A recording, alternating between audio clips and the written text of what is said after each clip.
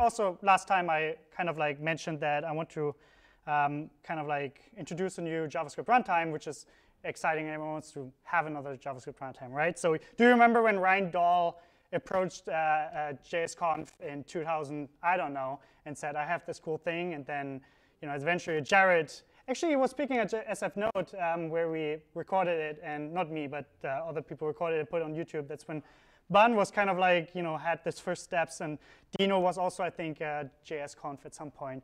So this is the moment for my JavaScript runtime. It's called BX. I will explain later. The bare minimum for having a JavaScript runtime, right, is being able to execute JavaScript.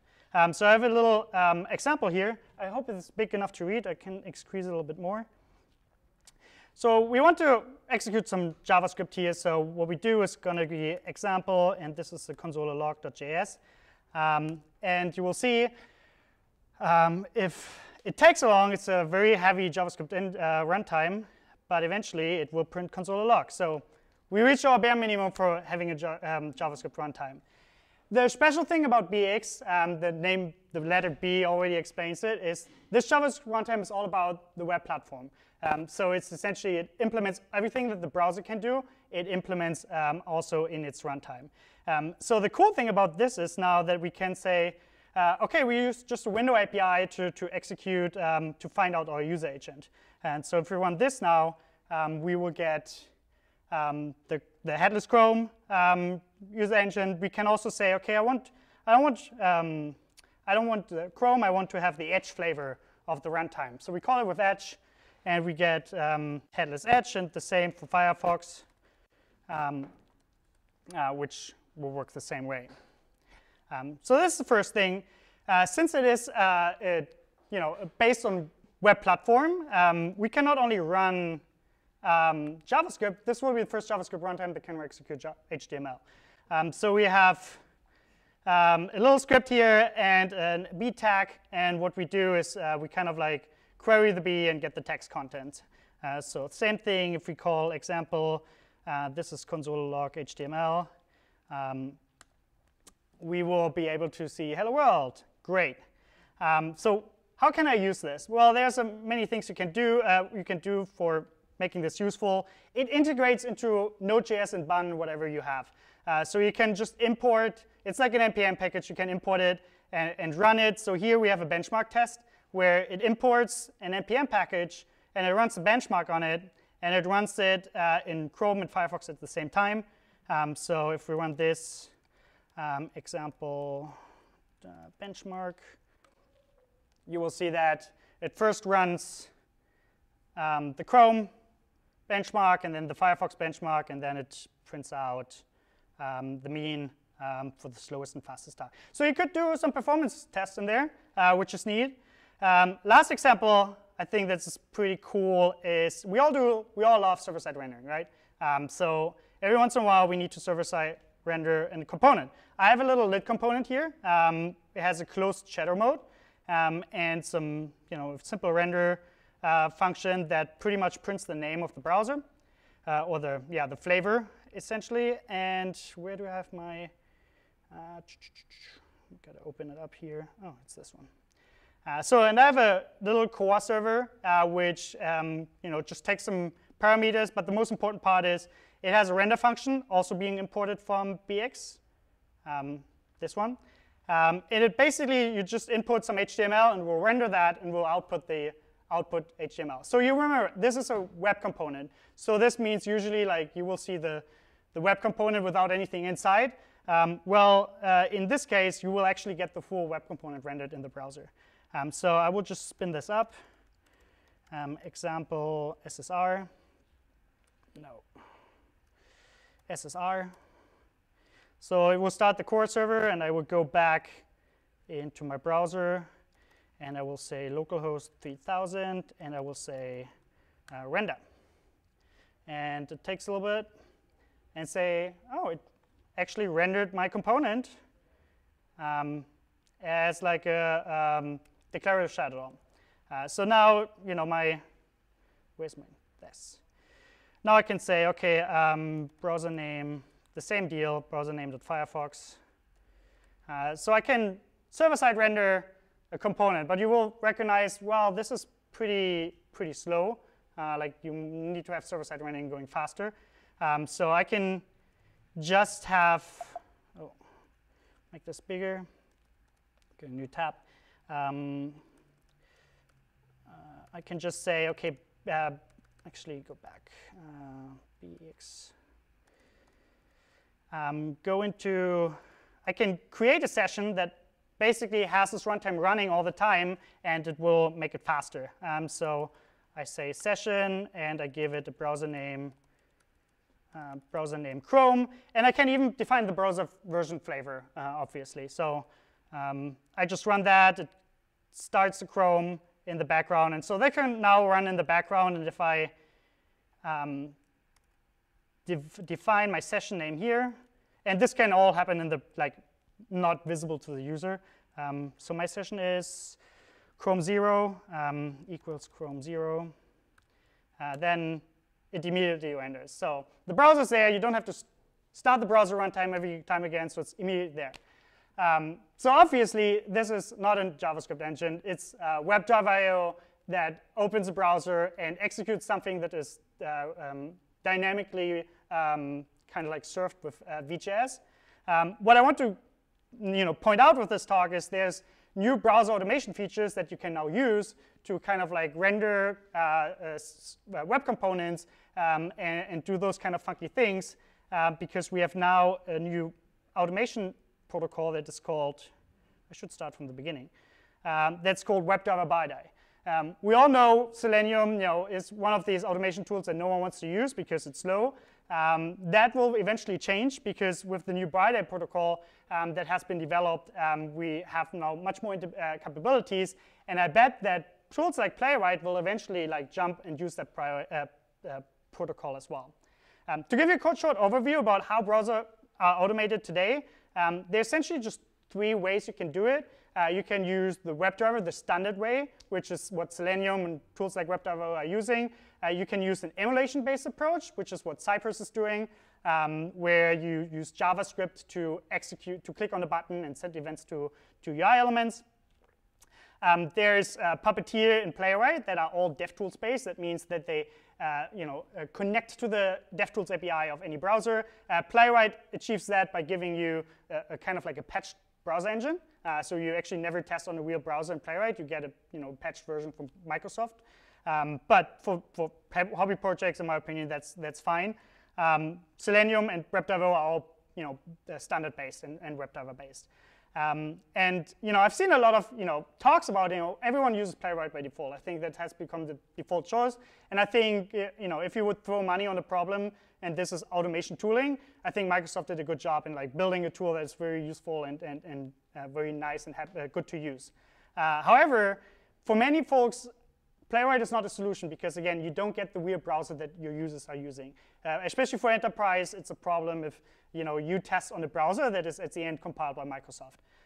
So that's why people like me, or a lot of people that work on Selenium are not happy with that project and work on alternative solutions. And the reason why many people were not happy with Selenium is that the WebDriver protocol is inherently slow. If you have a client like WebDriver.io, you say, hey, go to my page. Then you have a driver that understands that command and kind of goes to the browser factory, I would call it. Think about the browser factory of a browser, a mobile device, anything that can speak WebDriver. And as you can see, in order to send a command, this driver has to go to the browser factory, tells the people in there how to execute the command, and then comes back with the result, which essentially translates to the browser driver understands how the browser works internally because it can connect to the DevTools protocol, executes this through the DevTools protocol, which is something that WebDriver doesn't know about, and comes back with the result.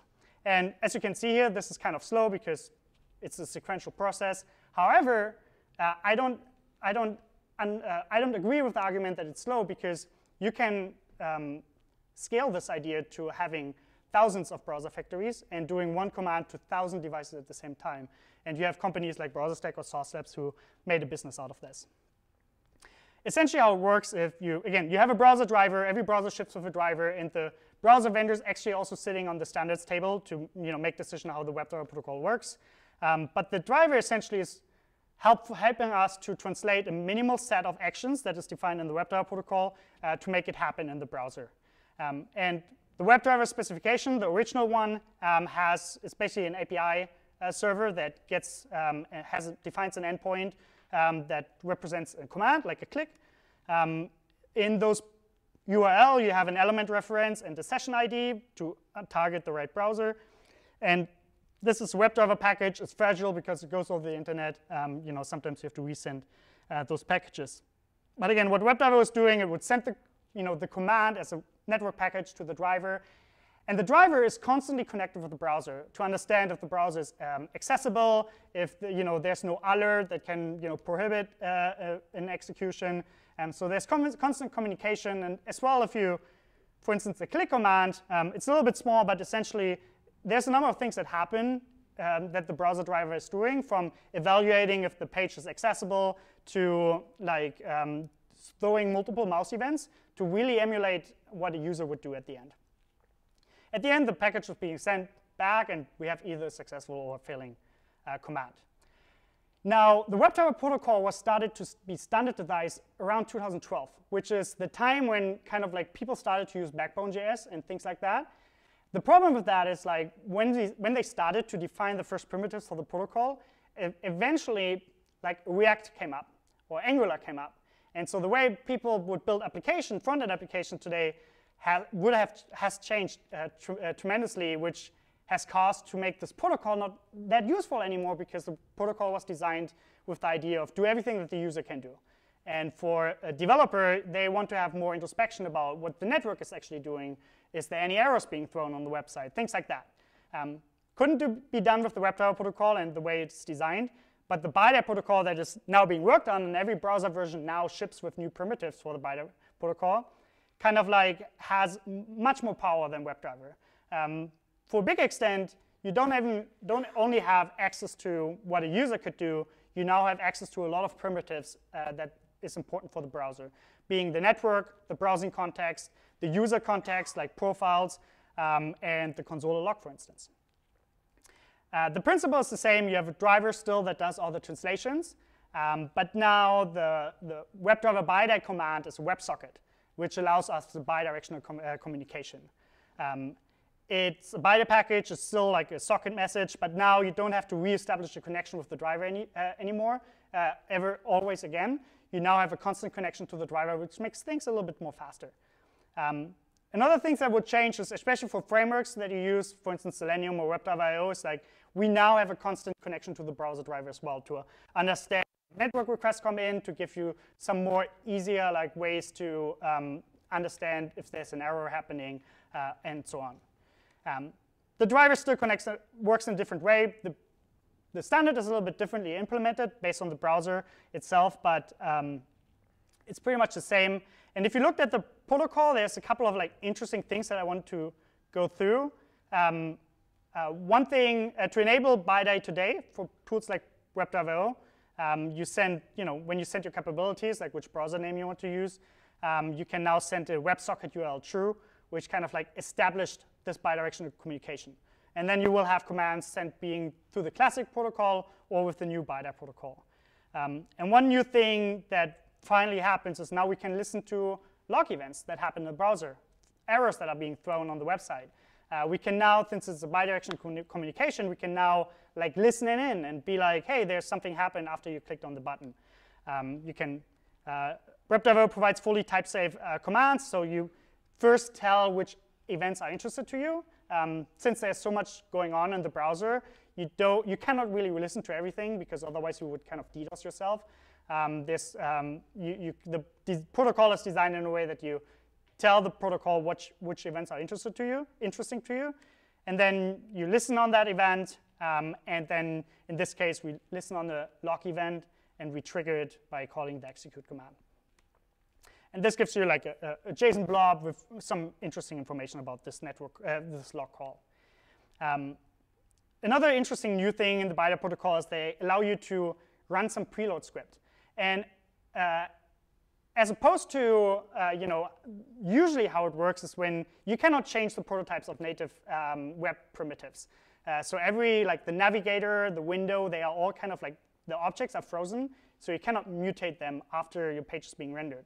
The preload script actually allows us to do that, which kind of like allowed me to do all these fancy things of rendering the shadow DOM, which I will talk in a second. So with this little neat trick, we can now inject a preload script on every website that's being loaded and kind of like override how Navigator geolocation works and kind of like emulate the geolocation based on your desire. The same works for the user agent or other things. Another thing that kind of like was the whole premise of the talk is like being able to look in and render web components. Testing web components always has been a challenging thing because you have to go into the shadow root to understand what's within the shadow component, within the web component. That always has been tricky. So if we have like a component like the button which is within my component E, which is within the my component A, I wouldn't be able to access it because they are all hidden within these shadow roots. So how can we get access to it? The classic protocol allowed us to have some ways to get into it through the shadow command, which kind of like does the hop of going into the shadow root.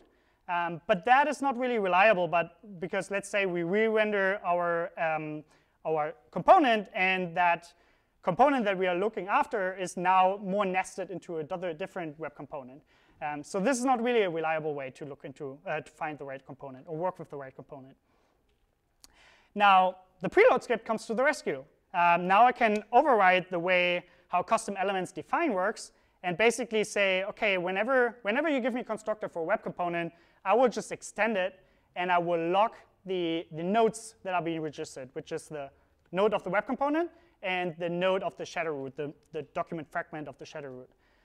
And this, the WebDriver protocol translates this into a web reference, or into a reference, which is essentially just a string, which I can then use to work with that web component. And that worked. Well, I can now listen to all the web components that are being created, have access to the shadow root, and can now do the element lookups within that shadow root in parallel and solve the problem. If there wouldn't be the closed shadow components, if you look at our example again, you will see that I kind of like look into use the this.shadow root, and for closed web components, this.shadow root returns null, which is a problem. So our example doesn't work anymore, but there's another trick we can do by overriding the attached shadow primitive on the element object, which returns the shadow root, no matter if it's closed or open. So now I again get access to the shadow root again and can do my tricks. Another problem that we have is like doing snapshot testing with web components. Getting the source within of a shadow root wouldn't be possible because it's just not being exposed to the native JavaScript primitives. Now that I have access to all the shadow roots of my web components, I can now grab the HTML and kind of like compose together the HTML. And WebDriver does this by kind of like creating a declarative shadow DOM for you, so it includes the styles and everything you're interested in. Some other interesting facts that are now possible across all browsers is things like executing JavaScript on the website can now do things like return me all the HTML of the web components. So there's a little include shadow tree in there, which I discovered going through the spec. There's not much mentioned what it will do, but eventually it could do things, which is an interesting thing of like looking through specs. More importantly, there will be new selectors that help us to select elements through accessibility locators and inner text locators. And again, all those things have been existing before, but kind of in a hacky way where we use JavaScript to kind of or XPath to kind of like find out if the accessibility label is actually applied on that element. Now we get actually the rendered accessibility tree from the browser to actually find the right element based on the accessibility locator, which is pretty neat. And lastly, what I want to talk about is network interception. again, accessing the network stack of the browser is very important to find out if a certain API request has been made successfully or not. And there are now primitives for that too. They look kind of like difficult to use, which is normal when you use the raw protocol, especially with WebDriver. You look for a response, and then, or first off, you define a network interception resource. Basically, you define a URL or a resource that you want to intercept, and then you listen on the event, on the response, and modify it if you think you want it needs to change. So all of this looks complicated. This is why tools like WebDriver.io make it a little bit more simple by just having a mark primitive that allows you to mark using a star character to just have say like I want to everything. I don't care about the host, just everything /API, which is more convenient, and have a simple return or respond. Or say I want to respond once, and then similar like how jest works and mock return value, things like that. And so all these new primitives will be available in WebDriver version 9, where kind of like we try to make WebDriver BiDi the default, and I hope until then most of the browsers will have these primitives shipped. Unfortunately, we haven't seen any development in Safari yet, but they have said that they are interested or that they're willing to implement the standard. But this is how it is with standards sometimes, that you have different, browser vendors have different amount of interest to actually, do the work. And I think John mentioned like Apple is a little bit more conservative when it comes to those things, so it naturally takes a little bit more time. But all these new primitives will land in WebDriver version 9, which we will ship hopefully end of this year. Yeah, well, you can already try it today using the next tag and use WebDriver for hydrating your web components if you like, which is I think if you know about other solutions, they usually have an HTML comment to allow to reconcile the component. This probably is not needed anymore. At least in Stencil, a project that I work on, we can now do it without it. So with that being said, thank you so much.